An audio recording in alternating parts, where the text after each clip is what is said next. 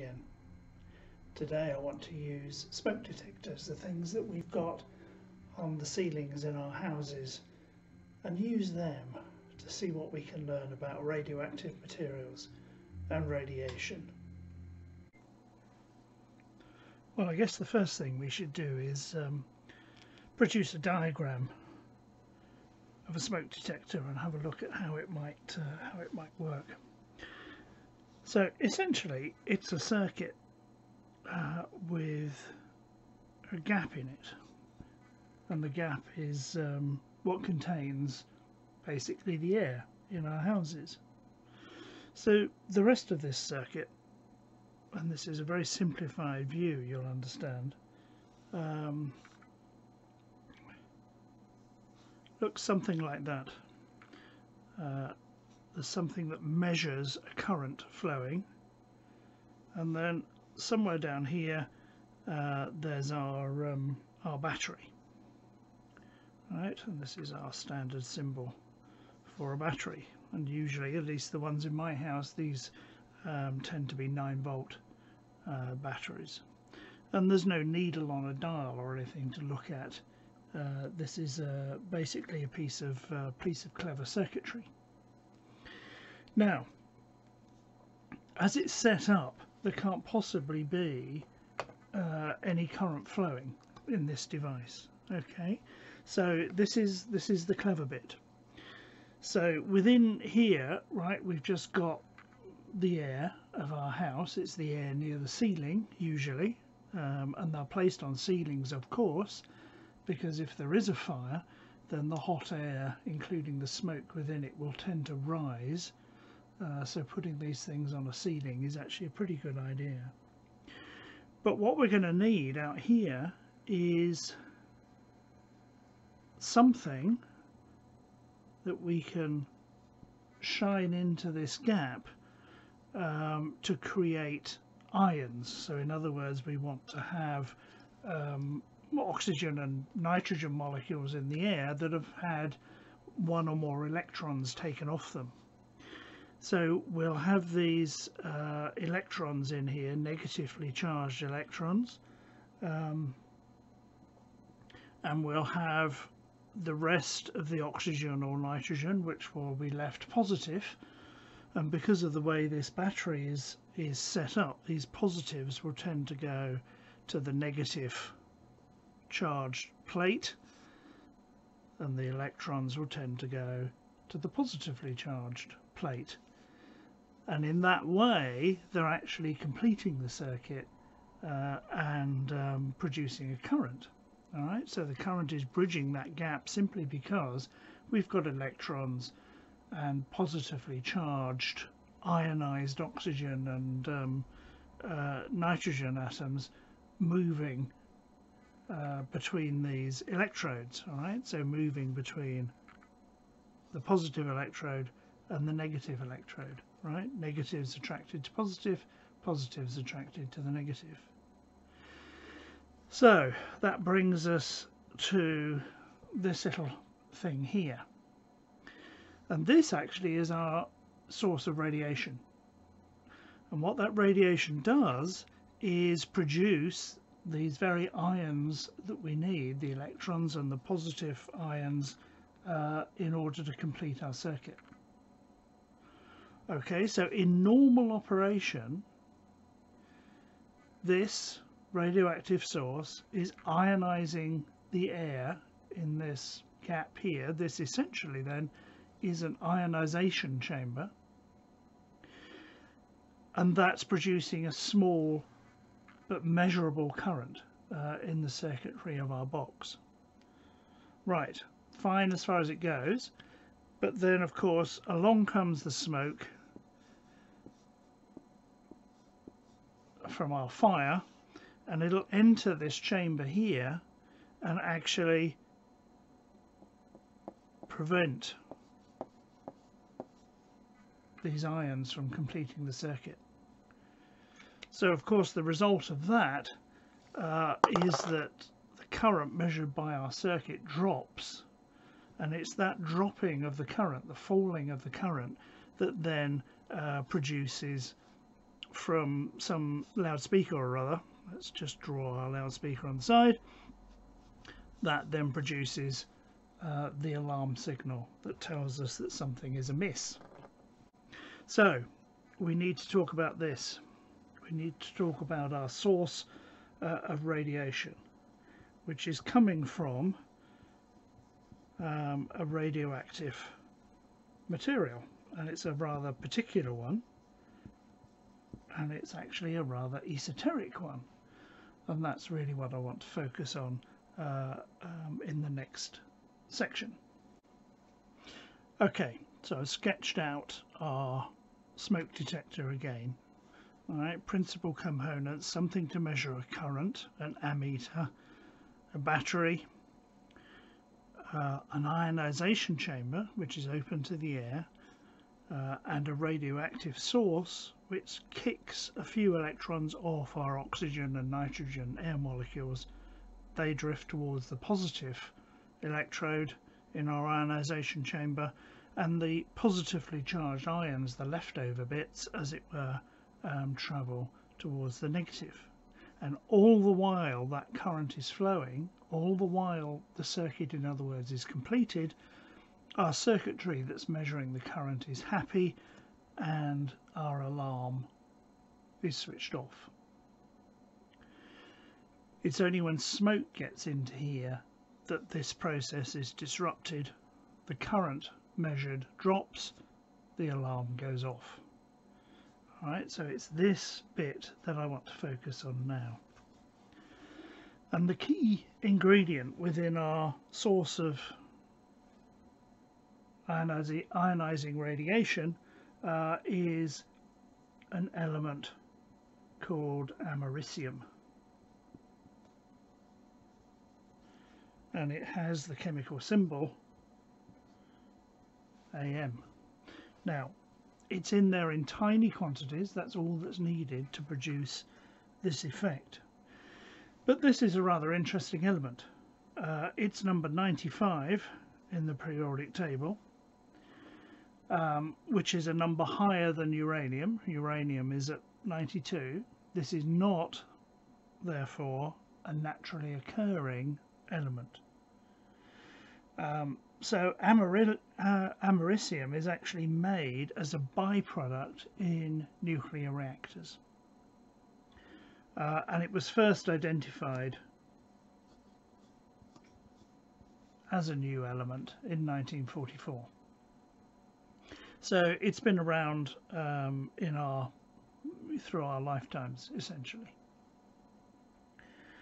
And the specific form of americium used in this radioactive source is something called americium 241. It's the particular isotope of americium, and you'll see that in those of you who are into proper nomenclature.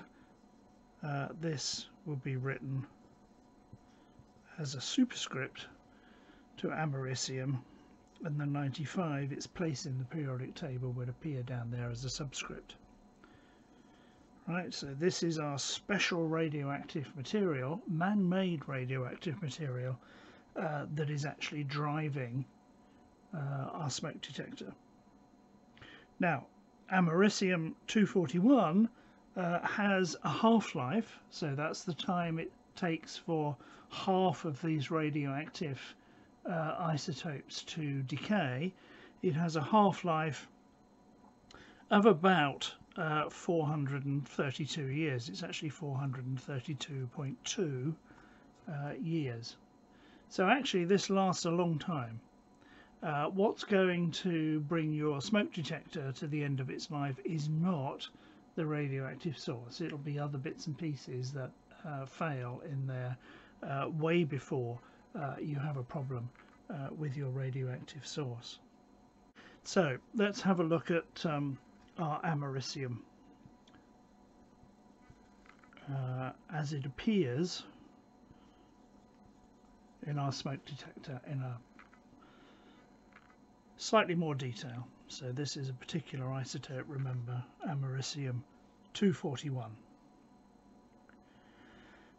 Now, I told you there wasn't very much in your smoke detector, and in fact there's really nothing in there at all in terms of measurable amounts or anything measurable on scales that we've got, and it appears in there as an oxide. It's actually americium dioxide, and about 1 gram of this is enough to produce in the region of 5,000 smoke detectors. So you can see that within any one smoke detector there is a very tiny amount of americium itself. But even with that tiny amount, what we're getting is enough ionizing radiation to make sure that the oxygen and nitrogen within our ionization chamber is ionized enough to complete the circuit I showed you earlier for our smoke detector. And in fact, when I say it's producing enough, what it's actually giving us is something in the region of 35,000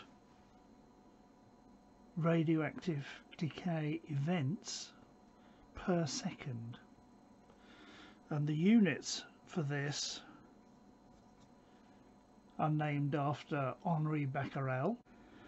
So we have 35,000 radioactive events per second going on in this tiny amount of americium in our smoke detector, and this level is high enough to ionize enough of the air in the ionization chamber to complete that circuit and to make sure that the alarm is off, until of course smoke gets in and disrupts the process.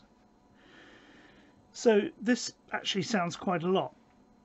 It's worth, I think, dwelling on this radioactive decay process in a little bit more detail. So let's sketch that out. Okay, so this is the formal radioactive process that's going on. Let me talk you through it. So here's our americium. Remember, it has the 95th place in the periodic table. The particular form we're looking at is 241. That's the isotope that we're interested in, and it decays, remember, with a half-life of 432.2 years. So this stuff hangs around for a long time, and it decays actually into another artificial element, another man-made element called neptunium. So this is neptunium. It's 1 higher than uranium in the periodic table, and uranium is the highest place of the naturally occurring elements. So again, this is not regarded as a naturally occurring element. We have made it. And actually neptunium itself decays through all sorts of different processes, and it'll end up being either bismuth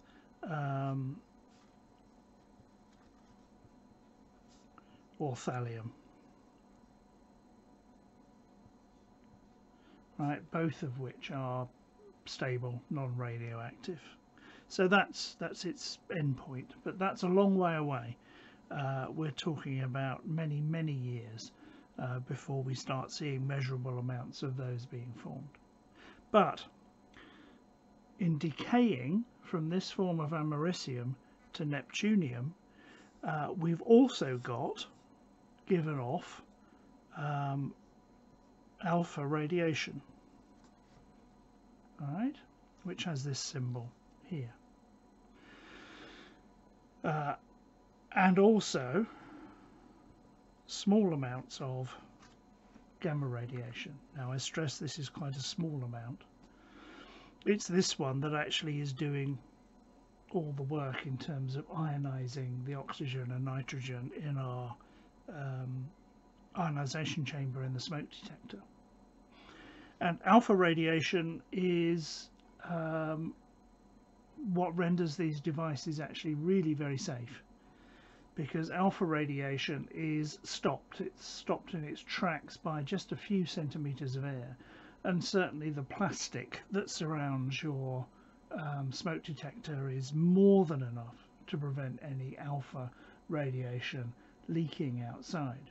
And in fact, the dead skin cells that form the epidermis on your body are again more than adequate to stop alpha particles affecting your body. The exception to this, of course, is that if you ground this americium into a powder and breathed it in, this would then do a lot of damage in your lungs. So you don't ingest the contents of your smoke detector, is essentially what I'm saying. I'm hoping that's not a serious risk.